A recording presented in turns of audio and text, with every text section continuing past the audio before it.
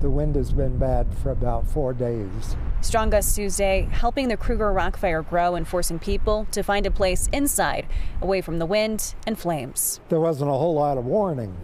It was just right there. Pete Vanderveen is used to evacuations after 21 years of living in the mountains. It was a little old hat. I hate to put it that way, but I guess because we've lived there as long as we have. This time feels a little different. This is the closest. He's hoping to go home from the evacuation center tonight.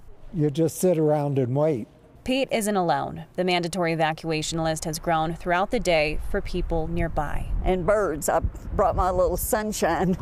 Jean Welch lives where the flames are spreading. You know, we're pretty far from the fire, but it's going in that direction. She packed what was most important.